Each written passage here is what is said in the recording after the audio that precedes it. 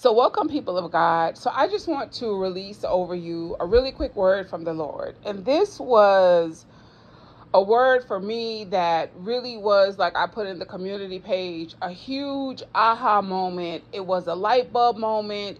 It was a word that made a lot of sense, a word that showed me how to move into where and what God has for me.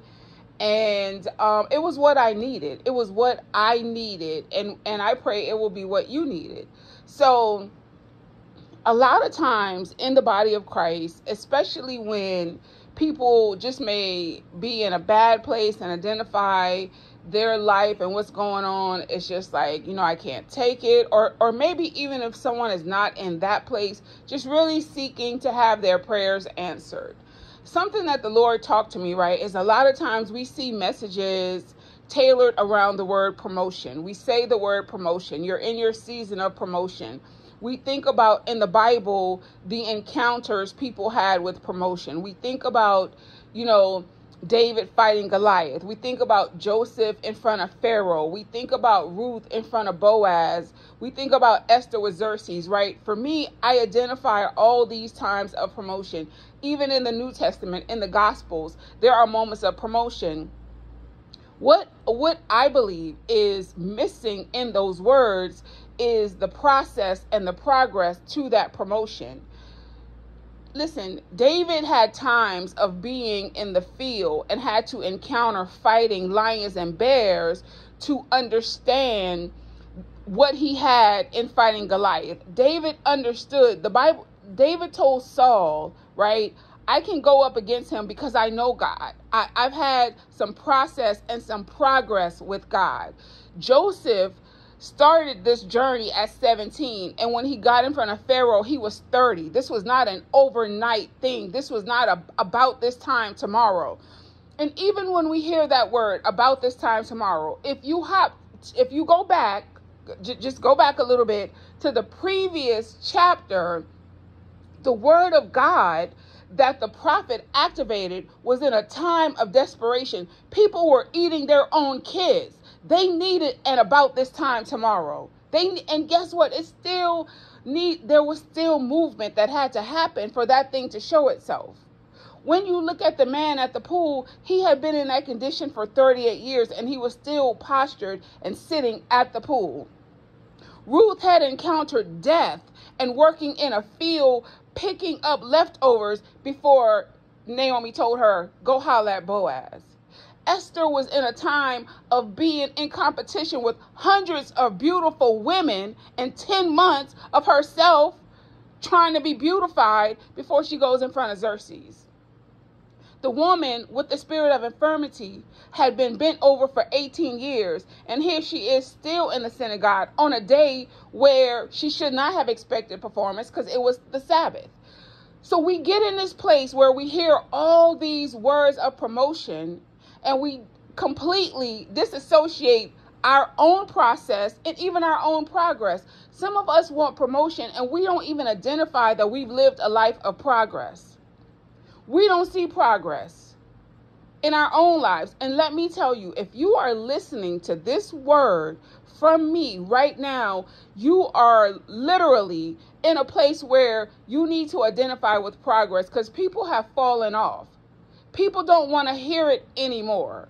You need to say something that's really going to stimulate and tickle somebody's ear in order for them to even be in agreement with what you got to say. Like, no, you need to tell me that right now money's going to fall from the sky, my husband knocking at the door. Like, that's the only way I'm about to click, and I'm definitely, at the very least, probably not going to like. That's where people are. That's where people are. So I want to help somebody, right? Some of us, and we've really been fed this false narrative with all this promotion, and you got people that don't even know progress. The Lord did all that he could to show the children of Israel the big God that he was. This is why he hardened Pharaoh's heart. This is why he told Moses, I'm going to make this thing look as hard as it needs to be. But I just need you to know, Moses, there's no as far as I'm concerned. When Pharaoh tells you No, when you tell him, I say, let my people go, that's not locating me. So don't worry about it, Moses. Don't worry about it. I just need these people to see who I am. I need to take them through this process of seeing me right here where they are in Egypt, doing everything that's going on. I'm going to open up the sea for them. I'm going to bring plagues where they're going to be delivered from. So by the time they get to their place of promotion, they will be able to have identified, occupied, and owned progress. But guess what? It didn't locate them. They were still desperate, scared people, even after seeing the hand of God. Some of you are in such a desperate place when God is saying the mere fact that you're here and you're alive is because I am a God of progress. If all you can say is, Lord, you woke me up on this side of all we went through these last couple of years, progress. And some of us can really look at our lives and be like, wow, look at where I am. Progress. I got a ministry that God is keeping me with 2 years. Progress. I got growth and freedom and light that I didn't have last year this time. Progress. But progress. Some people want promotion and you don't even recognize progress.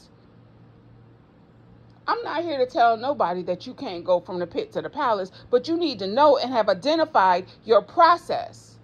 There was a reason why Pharaoh promoted Joseph. There was a reason why Xerxes picked Esther. Do you understand what I'm saying? I want you to get out of that desperate place that you are of feeling like I need what I need right now. I'm going through what I'm going through right now, and use the authority that God has given to you to, first of all, identify yourself as being a person that the process has made me a person of progress. I'm a person of progress. I don't care what this natural looking like. We in a time where, even though people don't want to see it, marriage is considered promotion. It's whole ministries out here built solely on getting people married. Marriage is considered promotion. And don't even think about having none of the audacity that Ruth had and actually be able to tell somebody you crawled into bed with a man you like. Girl, please. It ain't no grace out here for that type of foolishness. No. No. Ma'am, no. You can't mess up in this day and age. No. Do you understand what I'm saying? I need you all to get in agreement with progress. Some of you, whether you know it or not, are in a position that somebody else would consider to be promotion. You got money in your pocket? Promotion. You got health in your body? Promotion. And even if you are like, I have none of that, you have the ability to interrupt your life and speak a word of God and say, This process right here, stop in Jesus' name. You are moving into progress because we're moving into promotion. You can decree a thing and it will be established unto you. But if you keep crying about it and whining about it and talking about it, you've taken yourself out of agreement with progress. And this is why people are constantly looking at their lives thinking, I'm stuck. Like, I'm literally stuck. I'm in the same place I was last year, but you here. Because trust me, I know people that this year, their lives does not even look like it looked last year. And that's not a good thing. That's not a good thing. Do you hear me? So I want you to identify yourself as a person of progress, because that puts you right in the direction of promotion. Another story God is bringing to me. Shadrach, Meshach, and Abednego, right? We all know that moment. Shadrach, Meshach, and Abednego were men that already knew God to be a God of progress. They told King Nebuchadnezzar, we know our God And we know we don't even have to go in this fire, but even if we do, and he does not save us, we're not bowing down to that fire. I'm not bowing down to how my life looks. I'm not bowing down to decay and decline and none of this stuff. No. Interrupt the process of your life. If it's not looking like how you look, speak progress, decree progress. The Bible says that at the name of Jesus, hell, heaven, and the earth will respond. Do you hear me? Get in agreement with progress so you can get in the direction of promotion. Do you hear me? Some of us want an about this time tomorrow.